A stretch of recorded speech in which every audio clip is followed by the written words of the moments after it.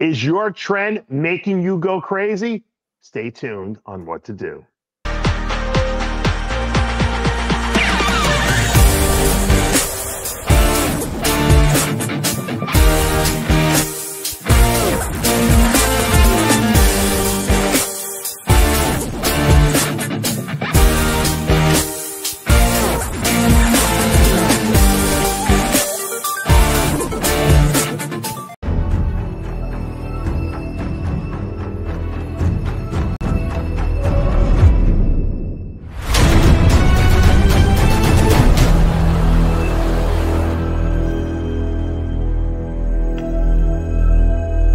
I created Species Nutrition with one mission in mind: to provide bodybuilders and serious athletes with no-nonsense supplements that work.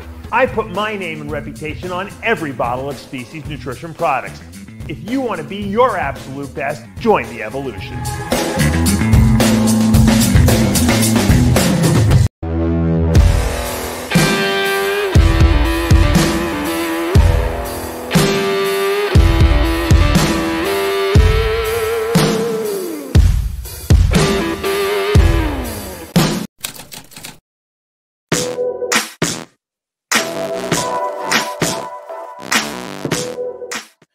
RX Television, RxMuscle.com. This is Ask Dave, your 30-minute question and answer show with Dave Palumbo. We do this every week right here on this channel. We take your questions from the Dave Palumbo Experience app, from our Facebook page, our Instagram page, our YouTube community page. And this week we're going to record. We did the show pre-recorded.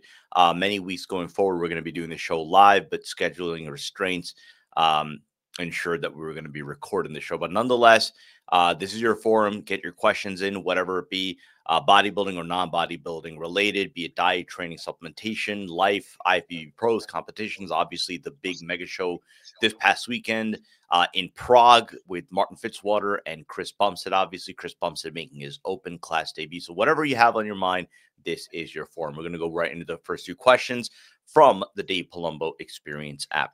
How can I reduce anxiety while taking EQ or Tren? Well, I mean, one of the easy answers the thing would be, first of all, EQ doesn't cause anxiety. I don't know where that ever got attached to anything. I mean, all anabolics can theoretically, in people who have anxiety issues, increase it, because they do increase your androgen levels in your brain. Usually the drugs like testosterone and Trenbolone would be more, or if you took like Anadrol or Dianabol, could do that more because they raise androgens really high. So a lot of times guys will be on testosterone and then they add EQ and they think, well, it's the EQ that's making me, have anxiety or whatever, but it really isn't. It's the combination of the two. It was the testosterone more so than the EQ. EQ is pretty mild. If you took that alone, you wouldn't have any. It's not really high in androgens. It's certainly lower than testosterone. Whereas Trenbolone is higher than testosterone. And that's why a lot of people have problems with that. And some people who do have anxiety disorders, I tell them don't even take Tren. It's just not worth it. Meaning that if it's going to ruin the way you feel all the time and you're just going to feel crappy because you can't handle the high androgen content because it gives you severe anxiety and you're going to wind up having to take Xanax and stuff like that, then that's not functional as far as I'm concerned. Some people can't take Trenbolone because it upsets their digestive tract. They just get diarrhea, and because it stimulates the GI tract a little bit. And some people can't take it because they can't sleep at night, and they wind up having to take sleep medication. So, or they wind up going crazy in bars or yelling at their girlfriend. You have to know what your personality is when you take Trenbolone. Some people it's just not made for. And I work with a lot of people, and they tell me, Dave, I can't take it, and I really respect the fact that they're that insightful about who they are, that they know that they can't do it. And that's fine. Because, I mean, yeah, it's one thing if you have to take a little piece of a Xanax to go to sleep at night, a week or two before your competition because you're starving to death and you're anxious. But it's another thing, you can't be on that all the time. That's just not functional. So EQ shouldn't be a problem. I know, somehow some bro science got out there that is a problem. It isn't. DECA EQ, very mild in that sense. Sometimes if your milligrammage is too high, like you may be taking 2,000 milligrams of testosterone a week, you should be taking 1,000. That could be a problem too. So you might want to cut back the total milligrammage. As far as Trenbolone goes, I usually recommend that people take my nighttime sleep aid, Somalize, to be able to fall asleep, because the GABA kind of has a neuroinhibitory effect that kind of relaxes the brain, and then the melatonin keeps you in a deeper state of sleep. I take it every night. I have tremendously good sleep from that. And that seems to solve the problem for most people, but some people it's just too much. And some people take too much Trenbolone. I see people taking 900 milligrams a week. I'm like, you're out of your mind. 150 milligrams a week, 50 milligrams 3 times a week is more than enough of Tren acetate. You do not need to take more than that. And if you do, you're going to be getting side effects. So another solution might be to cut back the dose of the Tren that you're taking as well. These are things that you have to kind of go on an individual by individual basis, because some people are affected more than others. Well, before I take the next question again from the Dave Palumbo Experience app, I have to say, Dave, you absolutely nailed the camera lighting and everything like that. You look very sharp today. I don't know what the difference is between yesterday after hours, Heavy Muscle Radio, and then today. You look absolutely like prime studio quality right now. Oh, thank you. I turned up the light a little bit. It was an accident. It's like experimenting with your Tren doses. You got to find the right amount that works right. So there you go. Second question again. These first 2 questions from the Dave Palumbo Experience app. I know we've discussed this topic now really over the course, many times over the course of the last 2 weeks. Yeah. And that is the impact you think RFK Jr. is going to have on this country. And obviously, I would say let's focus that up on. As far as nutrition is concerned, as far as I know you talked about it yesterday and after hours, as far as his role in terms of trying to clean up the FDA, trying to clean up what's in our food supply. Yeah.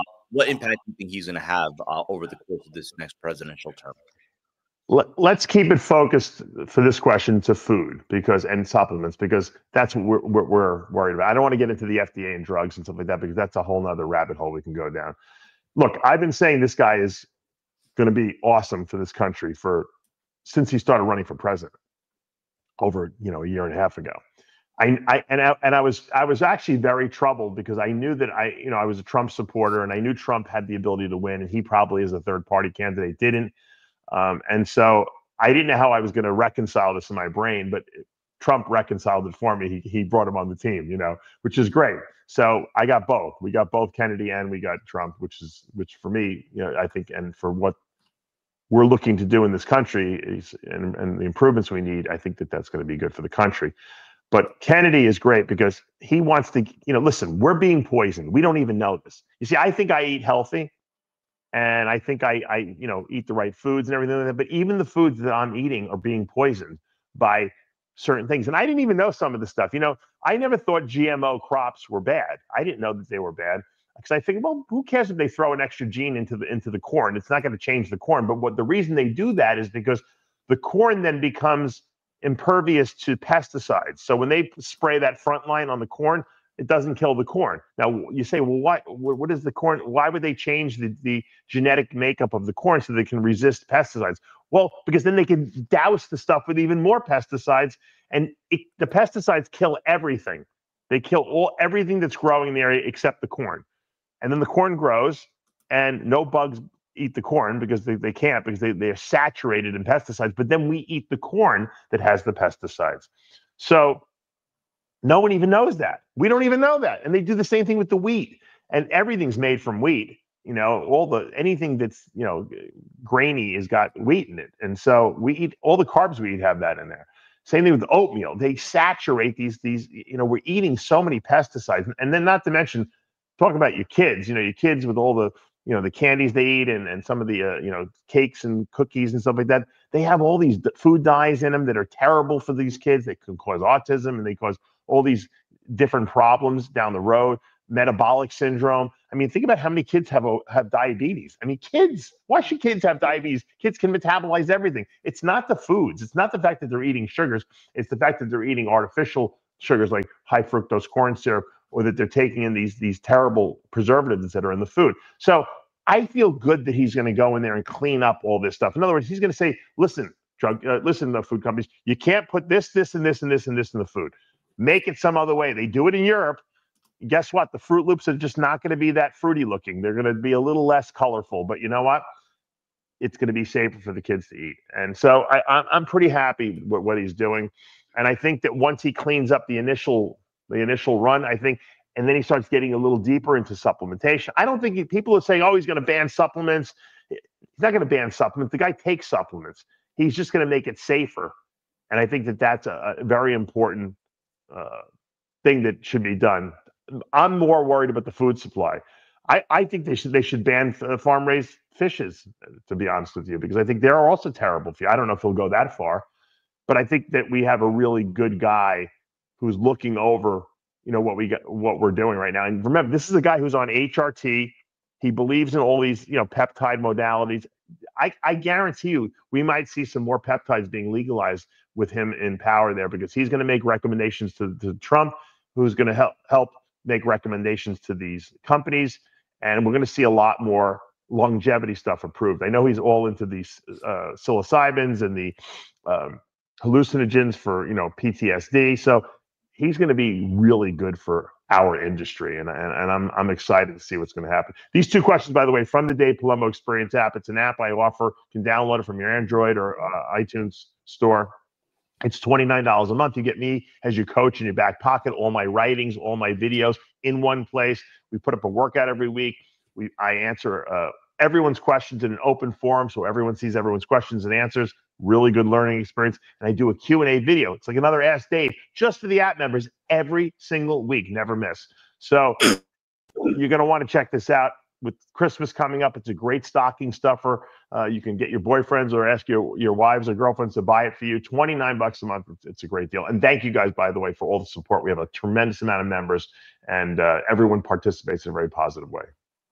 Let's go to our Instagram, our Facebook, our YouTube community questions. First on Instagram, Akshay Pandey, good friend of the show. Is it okay to drink a large amount of coffee if you don't see any side effects from it? I take around 550 to 600 mg of caffeine from coffee and still see no side effects in my body.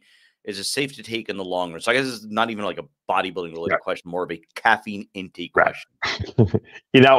I don't even know how much caffeine I used to consume back in the day. I mean, seriously, when I would go to California, like Venice, before competitions, when I was starving, I was drinking like 4, 5, 6 cups of coffee a day. Who the heck knows how much caffeine I was getting? Now, granted, there weren't energy drinks and there weren't pre-workouts, so I probably wasn't getting as much caffeine as some of you guys get today. But what happens is you become immune to the central nervous system stimulating effects of the coffee. So you don't even get stimulated anymore from the coffee. But what happens is, as you keep taking more and more and more, it can raise blood pressure, okay? And that's what you don't want in your body. So you got to keep an eye on your blood pressure, because it constricts the vessels.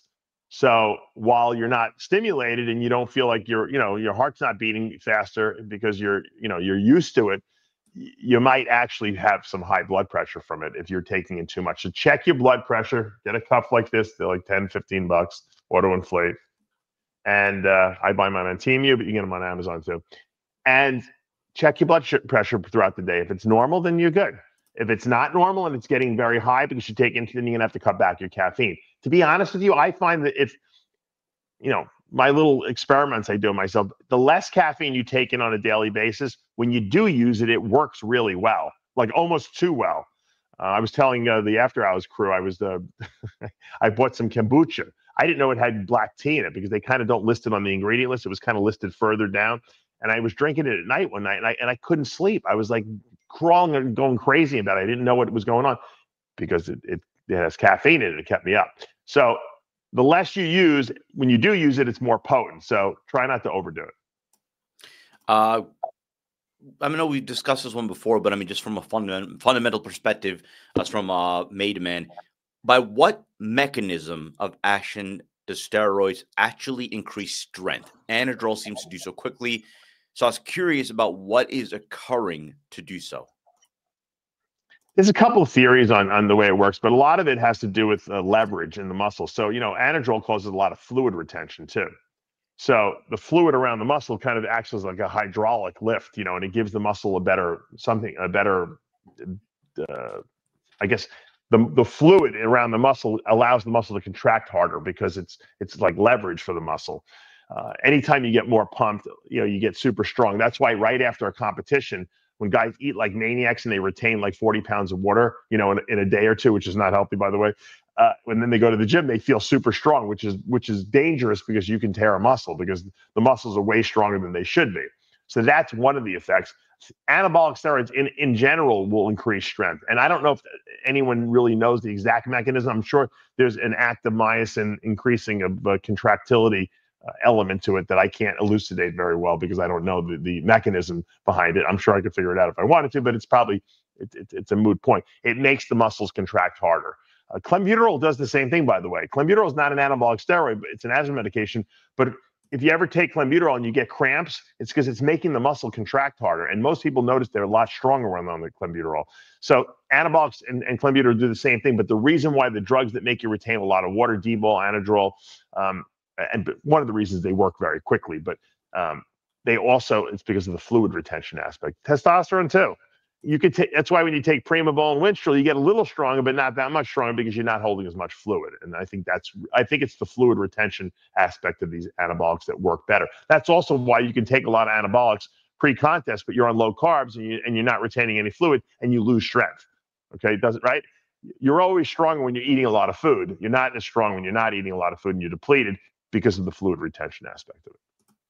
Let's go to Jay Corsi. I know you mentioned your hematocrit tends to get really high. I also have issues with it as high as 60 to 61. Are you concerned with tanking your iron stores from frequent blood donations to lower the hematocrit? Mm-hmm. Yeah, that is a concern. You have to keep an eye on that. That means that because what he's explaining is that when you lose red blood cells, because let's say you're dumping blood or donating blood, you're losing the iron that's inside the red blood cells. Whereas normally, if you don't dump blood, when your red blood cells die, your body recycles the iron and uses it. Now, women lose iron every month, right? Because they menstruate. When they're losing that blood, they're losing the iron as well. But the foods that we eat do have iron in it, red meat and stuff like that, and green leafy vegetables. So you are getting iron in your diet, even if you're not taking an iron supplement. And I usually recommend that men do not take an iron supplement because iron overload, too much iron, is not good either because your body stores it in the liver and the heart and the kidneys. It can damage those organs. So the key is to get blood work every, 6 months or so and just see if your iron and ferritin levels are normal and your red blood cells are normal or a little high, then you obviously have enough iron. If you all of a sudden, for some reason, I don't know if it was after one of my surgeries, might have been after the heart surgery, I was low. Like my red blood cells, I was a little anemic almost looking. I didn't feel it, but I saw it on blood work. And it turned out my iron was a little low. And I'm like, in the history of my life, I've never had low iron, and I did it. And if you're going to use iron, by the way, you want to get heme iron, Heme. Heme iron is the best, most absorbable. You can get it on Amazon. Doesn't matter what brand you use. I use Life Extension, but heme iron, and you do it for like a month. That's it. You just take it for a month if you're a man, and that's it. And that will usually restore iron reserves, and then you're good. Very rarely do I see people who are bodybuilders low in iron as men because we do eat a lot of food, and all the foods we eat have iron in it, unless you're a vegetarian, which most bodybuilders are not. So keep an eye on it. It's great to test your levels. Usually, what you'll see is that the problem is that you're low because you're not eating enough of the right foods. But like I said, very rarely do I see people get low from giving blood once a month or once every 2 months. Let's go to Alexander Ruin, training coach. Is there a reason why people use 4 IUs GH in the morning versus 2 IUs in the morning and 2 IUs 6 hours later or before bed? Some people like to take a lot of shots every day. I think that's the right answer. Look, if you're taking 4 IUs, you can take it all in the morning. You really don't need to split it up. Some people like to split it up. They feel better. I've done it both ways. I don't know if there's any difference, to be honest with you. I think you're less insulin resistant when you take it 1 time a day. I think when you take it twice a day, you have the potential to have more insulin resistance because the GH is in your system more throughout the day. Whereas in the morning, if you take it, you get a bigger IGF surge early in the day when you're the most catabolic, and then it wanes off as the GH kind of leaves your blood, and you lose that insulin resistance from the GH. I always felt that worked better, the bigger surge. Now, if you're taking 10 IUs of GH, which I don't recommend, you would want to split that up because your body wouldn't be able to respond to 10 IUs in one shot. In other words, your liver would not produce that much more IGF than it would produce if you were taking 4 IUs. So you'd be wasting it essentially. So in that sense, you'd want to split it up. But if you're taking 4 IUs, you can probably do it in one shot. Let's go to Nicholas Cantemir. I'm going to check I think my cord, it might be, let me just make sure my cord is plugged in here. All right. You can keep going. No, no. I was gonna say you are still on camera and the sound is fine. Yeah, keep going. I just know something's going. So Nicholas Cantemir wants to know, says that recently there've been a lot of products like pre-workouts that contain glycerol. Your opinion on this, and I guess what role does glycerol play, say, in a pre-workout? Okay. I've used glycerol. Glycerol's been around since the 90s. Bill Phillips was recommending glycerol for pumps back then, and they didn't even have pre-workouts then. What glycerol does is when it enters the blood, first of all, they haven't really defined it, but it's really a component of fat. When you talk about a fat molecule, you talk about the 3 fatty acids and 1 glycerol molecule. So every fat molecule is made up of 3 fatty acids and a glycerol molecule. So glycerol is technically a component of fat, but it kind of can act like a little bit of a carb. So back in the 90s, what they used to do is put glycerol into like protein bars, and they wouldn't list it as a carb or a fat. So you thought you were eating this like carb-free bar, and you didn't even know you didn't even have to list the calories from it. So it was a little deceptive, the marketing. But what glycerol does is it seems to, when it goes into the bloodstream, it pulls fluid with it. So it gives the bloodstream a volumizing effect. So you get a better pump when you're on glycerol because of that, because you got more volume in your bloodstream. Now, sometimes that can raise blood pressure, sometimes not. Depends on the person. The problem with glycerol is once your body metabolizes or gets rid of it, breaks it down in the system, all the water that it pulled into the bloodstream now goes out of the water and can go under your skin. So a lot of guys used to try to carb up on glycerol or use it the last day of a show to fill, to make themselves a little bit more pumped on stage. And then what would happen? It would get metabolized in the middle of the show, and then all of a sudden they would start spilling, and it would look terrible. So I always recommended to people not to experiment with glycerol for a show. But if you're going to use it right before you go to the gym, you'll probably get a good pump on it. It tastes kind of nasty, though. It has like a terrible taste. I know they have a powderized version of it that doesn't make it too bad. It has almost like a nauseatingly sweet taste in a way, but it does volumize. I had a liquid creatine product, probably even before your time, Sid. It was called Creolize, the original Creolize. It was in a bottle. Jimmy DeBull's uncle made it for me because he had a manufacturing facility, and it was their patent. And it was liquid creatine in a glycerol base, and that stuff gave you an insane pump. But, like I said, it works. I would use it off season, and I would use it in the gym, but don't use it to carb up. Don't use it pre-contest, like to try to fill out and do it for a show. You're looking to risk, screwing yourself up. Master Muscle, actually, we got this question last week too. He wants to know when you're going to do your next Secrets to Becoming a Diet Guru course. Good question. Probably in January of 25. All right, let's go back to our YouTube community page. A couple of questions about, I guess, seafood-related protein sources. The first one, shrimp. Shrimp, a good protein source. Can you eat it every day? Yeah, I have this thing about shellfish. For a while, I wasn't even eating shellfish. I thought, wow, it's not good. They're scavengers. They eat off the bottom of the ocean, and maybe they're not good for you. And I think, then I thought about the fact that all the big fishes we eat, like, tuna and everything like that, have tons of mercury in it. So I don't think the shrimp is really that bad. I like shrimp and scallops. I wouldn't eat them every single day. I think that with fish, and I hate to say this because I am a fish lover. I can eat fish for every meal. I think you have to rotate around. I think it's not a good idea to eat, one particular seafood all the time. Because I think of the fact that there is mercury, or there is some toxins, or potentially stuff that these fish are picking up in the ocean. So every once in a while, I start getting like really paranoid about everything, and I start saying to myself, I think a McDonald's hamburger is probably the safest thing to eat, even though it's got all the preservatives in it. At least it's got no mercury. It's got no pesticides and all that other stuff. So the answer to the question is that I would rotate around. I think shrimp's fine to eat. I think scallops is fine to eat. I think mussels and clams, I love those too. But rotate. Don't eat them every single day. Try to, maybe one day have shrimp, one day have scallops, one day have, salmon, one day have, although salmon is kind of my go-to. But recently I've been eating a lot of ground turkey, 99% ground turkey breast and ground chicken breast. I don't know why. What I do is I go by what my body craves. Usually my body craves what it needs. And I'll go 6 months in a row, I'll eat salmon 3 times a day. And then all of a sudden I don't want to eat salmon anymore. I don't know why. I just believe, like, my body says, all right, maybe there's something in the salmon that you're getting too much of and you don't eat it right now. So instinctual eating is good if you're good at reading your body's, signs.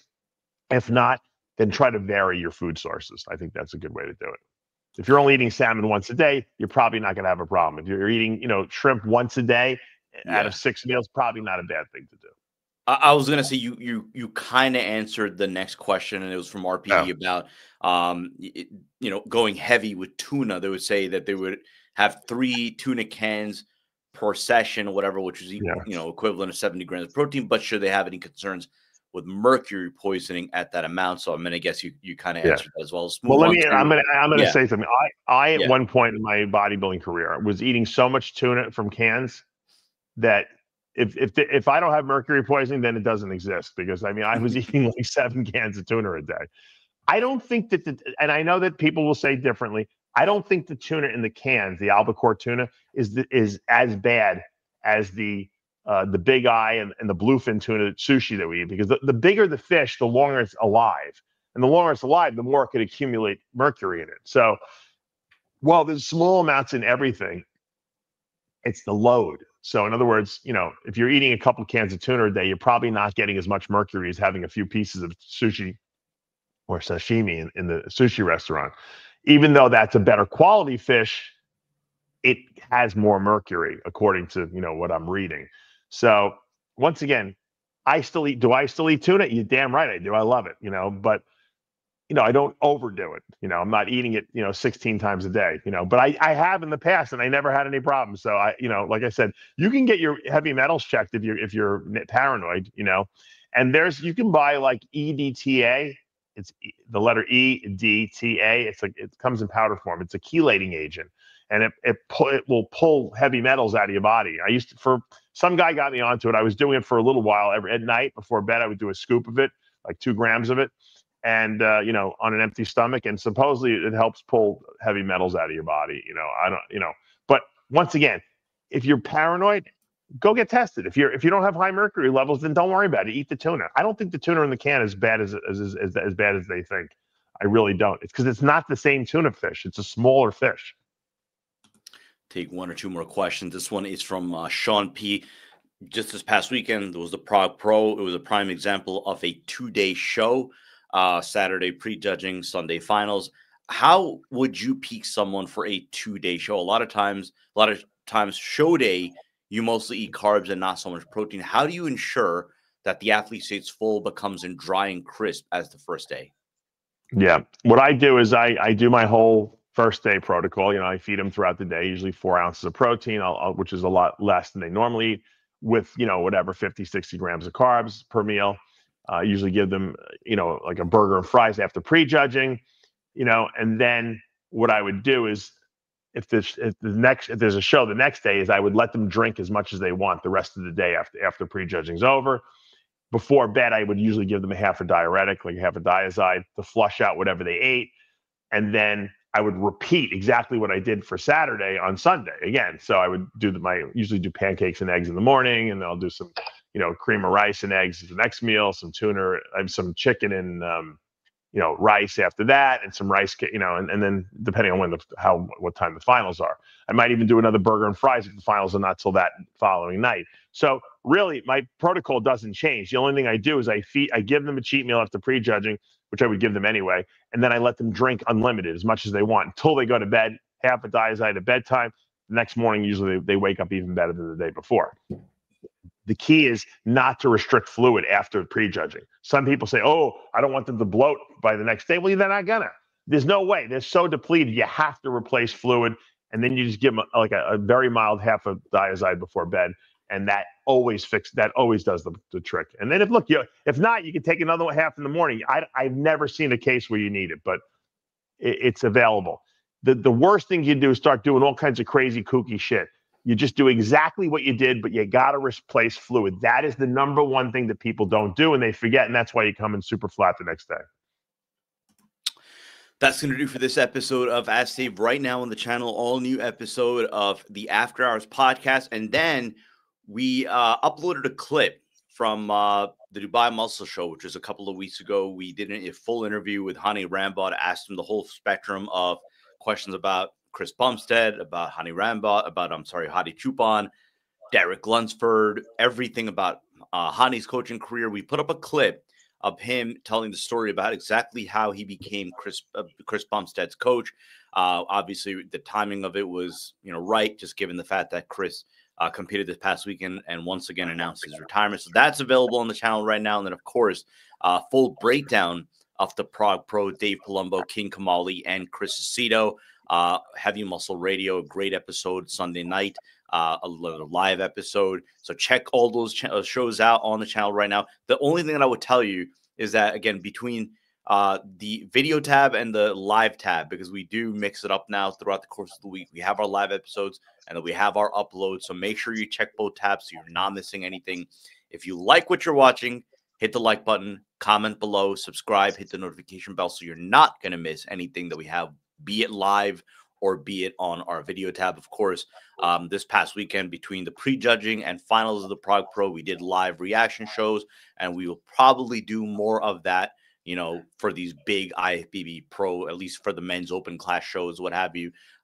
So the next one is going to be in Alicante, Spain in December. So we'll see what the lineup is. If it warrants it, we'll do another live reaction show for that as well. So again, subscribe below, hit the notification bell, hit the like button, comment below. And as always, we appreciate all of your support. For Dave Palumbo, I'm Sadiq Faruqi. We'll see you next time.